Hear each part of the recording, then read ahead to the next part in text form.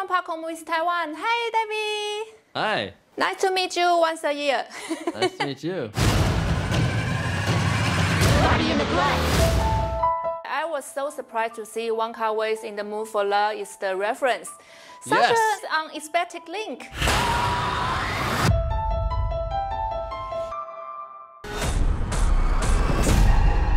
天真无邪的两个好朋友，离奇失踪后跟着他们回来的，却不仅仅只有他们自己。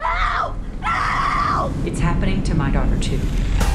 曾经成功重启月光光心花花 Halloween 系列的导演 David Gordon Green 再度挑战在影迷心中留下巨大阴影的经典全新3部曲的第一章《大法师信徒》，故事直接接续50年前的第一集，更找来当年演妈妈的 Ellen Burstyn 回归，立马满满致敬和回忆。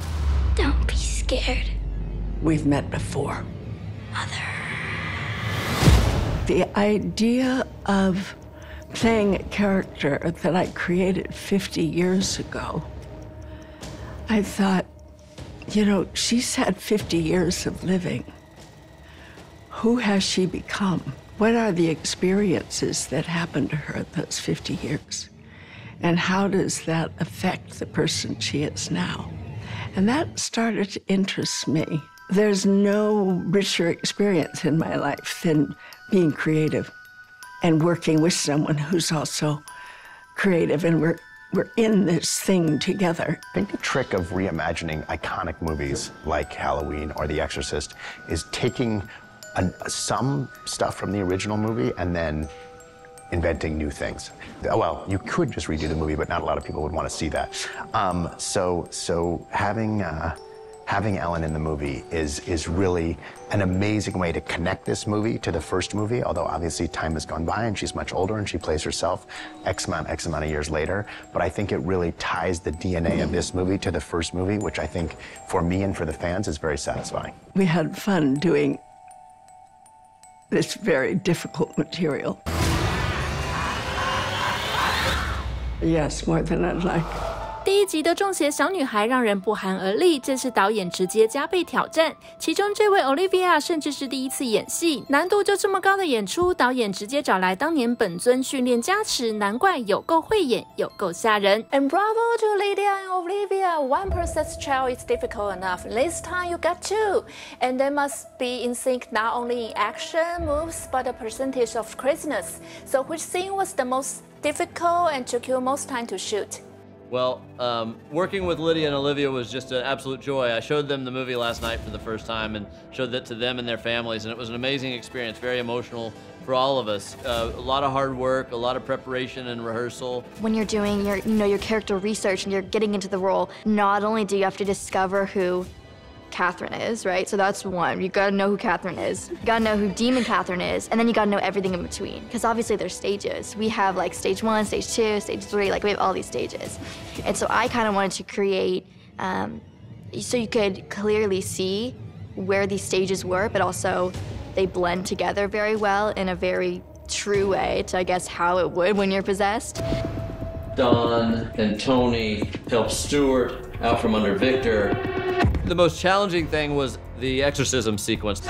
The climax of the movie was many, many days. They're tied to a chair. It takes 2.5 hours to put their makeup on every day. Their entire face is covered in prosthetics, and yet they're able to emit these spectacular performances, both physically and emotionally. And so it was time-consuming.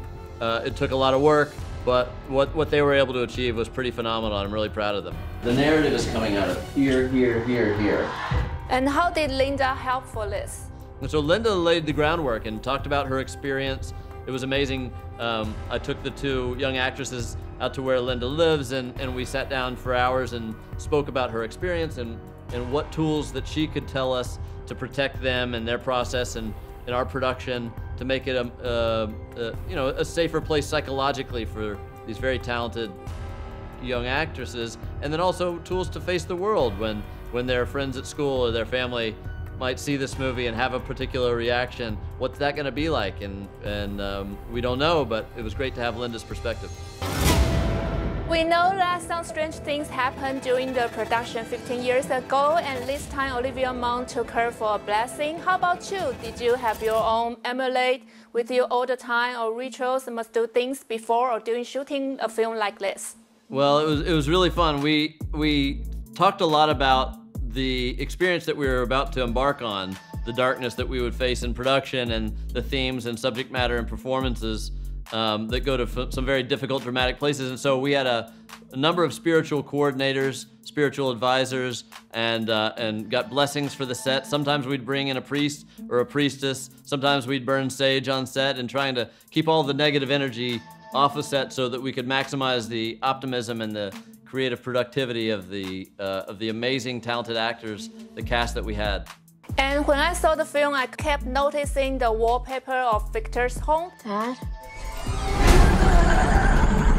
And when I read the production of the production design, I was so surprised to see Wong Kar-wai's In the Mood for Love is the reference.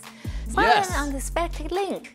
Yeah, you know, I always find weird little visual references, and for the art department, for some reason, the lines, the geometry, the color, the lights of the home in the Mood for Love, because you never really get a clear geography of what it is. You don't really understand that house. And so we constructed a house for our set that doesn't really make any sense in inspiration based on Wong Kar-wai's film. And there are so many Easter eggs in the film and items about character in the original film. And you have to look and listen closely for them. And any particular one you are dying for the fans to notice? Well, the one that I know they'll never notice but it's in there, is there is a couch from the original film that was upholstered with a white fabric in the original film. And when they wrapped the movie, Ellen Burstyn was moving into an empty apartment and took the couch to her house and put it in her house. And so when I was talking to her about the role, she told me, oh, and I still have the couch from the house. And so we shipped that couch to her home. So Chris McNeil has that sofa in her home at her beachside residence with a new upholstery. Wow, that's great. And another surprise is knowing the demon Lamashtu is against the original demon Pazuzu. I guess that's where the story and sequels get interesting. It's something, you know, that I studied very little about demonology, but one thing I do know is those a handful of demons that we were going to integrate into our story. And so that was a fun path in our research in writing the film is which demon are we going to choose, and so Lamashtu and Lamashtu's relationship with Pazuzu from the original film is fun to read about. I encourage everyone to look into it. One girl lives, one girl dies. Can you please finally say hi to all your fans in Taiwan and give them your best advice while watching the film? Well, it's an honor to make a movie that's going to play in Taiwan. I'm thrilled. I hope people see it in the theater. Bring all your friends, buy some popcorn, have a good time. They do think it'll be scary as hell, literally. And people who like to be scared ought to go see this movie. You know, when you just walk out of the theater and you like shaking and all that. Yeah. And I hope it scares the pants off you. Yes, definitely.